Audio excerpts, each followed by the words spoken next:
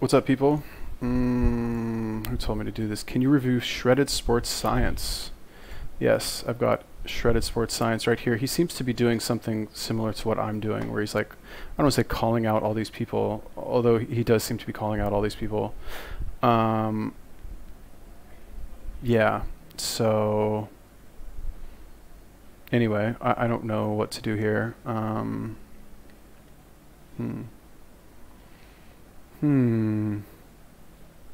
I guess this guy's like a fitness person with a degree or something like that.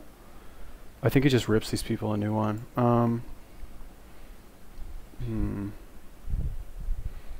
I guess, let's see, what's a popular video? Can't do any more Tess Holiday shit. Training mask is terrible. I kind of want to watch this one because I used to use a training mask, and I'm kind of curious as to why he's saying it's terrible. So the thing with the training mask, like, I'll show you guys what this is. I'm sure he'll go over it, but basically it's this mask that you put on your face. It's supposed to mimic your like training at high altitude. It doesn't actually do that. What it does, though, is it strengthens your diaphragm muscles, so it makes it, it's much harder to breathe when you wear one. So like breathing while exercising becomes much more laborious, which there are benefits to increasing the strength of your diaphragm muscles for sure, but it's just not training at elevation. So I'm not sure if that's what he'll say or if he'll say something else. Bottle cap challenge. Is this fucking what's his face? Okay, if you guys have any other recommendations for videos or YouTubers, let me know.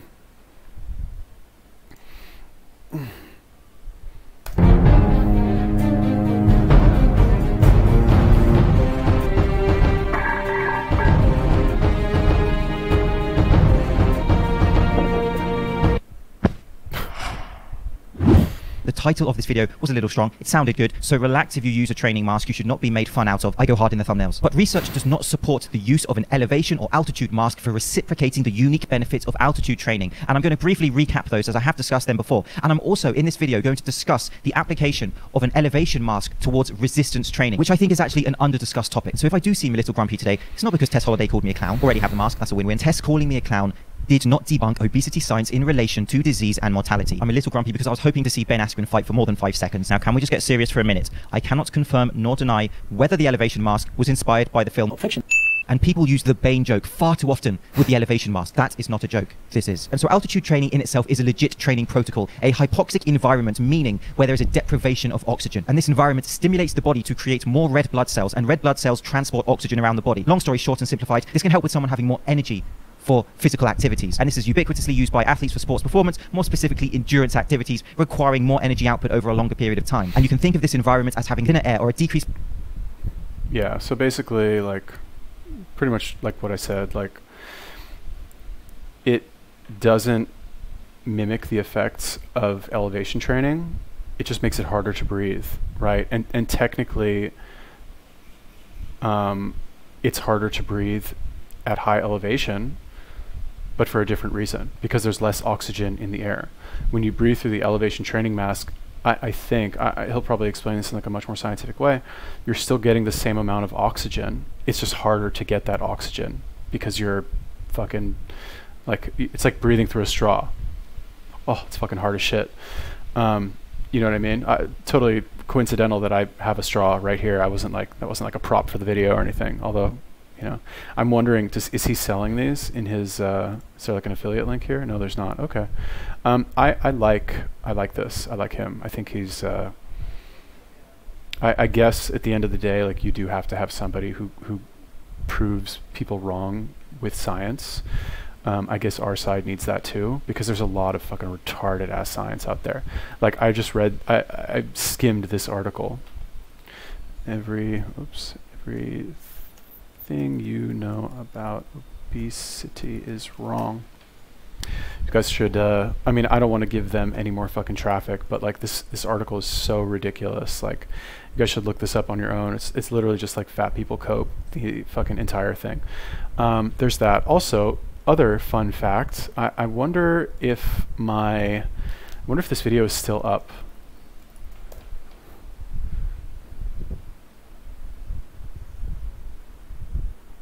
I made a video. This is like way back in the day. I might have made it private or deleted it. No, here it is. Okay, look at this old ass video that I made. This is like when I still made videos, like, and edited them and like put effort into them. Retarded, stupid video. Like, but I encourage you guys to watch it just because I think it's funny. It's called How to Training Mask. It's like really old on my channel. Anyway, subtle plug there. It's partial pressure of oxygen. But the training mask does not reciprocate the benefits of altitude training, because altitude training has to be a chronic process. There are different ways that people train at altitude. For example, living at altitude and training at sea level. The live high, train low method. The reason they do this is to live at altitude chronically to get those benefits that I just talked about, but they train for their hour or two training sessions at sea level so they can perform more intensely within their sessions. Because when you do train at altitude, this can decrease your ability to actually perform a session. And there are other protocols where people will actually also live high and train high. However, the key point here is that putting on a training mask for 1 or 2 hours, or however long your session is an acute short-term process. And that does not reciprocate the chronic and long-term effects of being at altitude. So we're going to play a game called Pure Ball Fit. For the fitness addict subscribers who may be watching this, you can substitute the F in fit for the letters SH. And there is no real structure to this game apart from me putting completely nonsensical marketing claims in relation to an elevation mask on your screen with a caption. That's bullfit. Looks like bullfit to me. Now, ain't that some bullfit? Still bullfit. Nope, still bullfit. Grade A bullfit right there. And so thank you to Kevin from YouTube channel Pure Bullfit. Kevin is a former Marine and military veteran who is inserting common sense into fitness YouTube. He has a new channel. He's growing very fast. He's putting out some very good stuff. And so I have linked Kevin down below in the description box. I've also linked Pure Bullfit up here. Just remember, he's not as good looking as me. There is an application of the training mask to perhaps conditioning. Some people may want to use it as a different tool or an additional tool to create a different stress on your body, which can... Yeah, so, all right, so it says right here, the significance of this is still questionable. As with anything else in fitness or health or nutrition, buy one and try it. Okay, when I would use the training mask, I would like, in my mind, I'm like a fucking min-maxer to the max, I guess. I was like, oh, I'll just put it on the hardest setting. Like, that's how I'll do it, right? And I just like set it on the hardest setting. You guys can watch that how to training mask video. I kind of want to like watch it now. I won't, because I won't torture you, but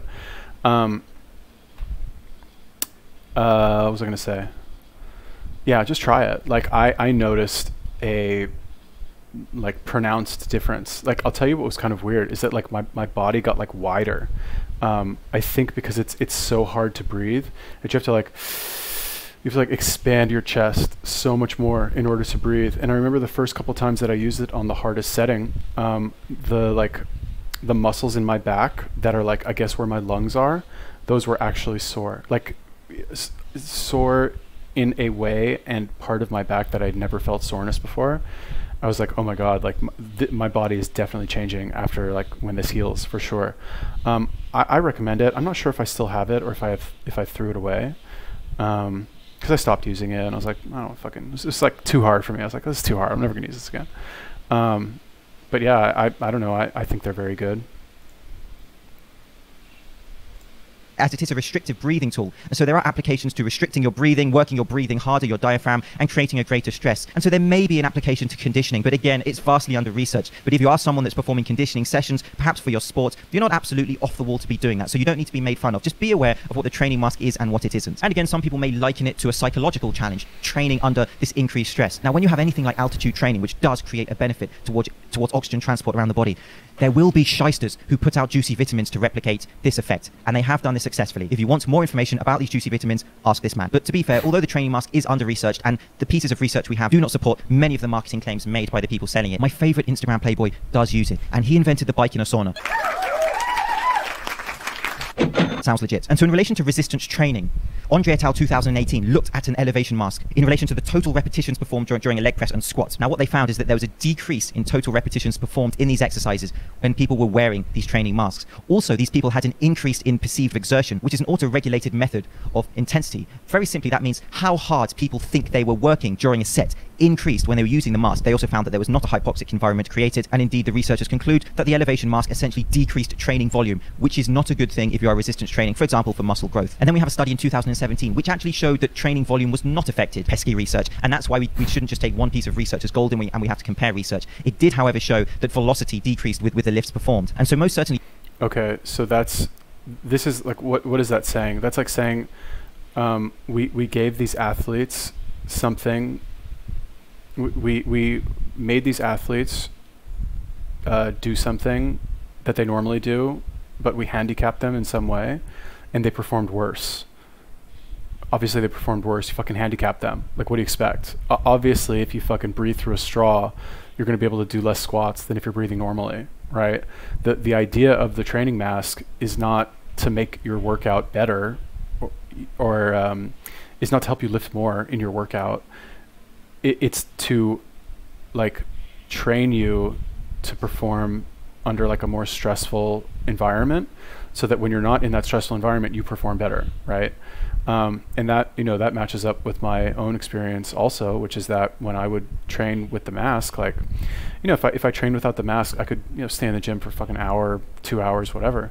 But if I was doing like a fucking legit workout, and, you know, like whatever, I built up my endurance as a result. I think it was great. But I would notice that like a 15-minute fucking workout felt like, you know, 45-minute workout. So yeah, I mean, you know, it's like you watch Dragon Ball Z, you know, the fucking gravity chamber or whatever that Goku and Vegeta go to train in. Like, of course you're not going to be able to train as hard in a fucking artificial gravity chamber, right? But then when you go back to normal gravity, you train harder. So I don't know why he didn't mention that. Like, obviously you're going to do less squats when you have a fucking training mask on. Duh. Like, I don't know.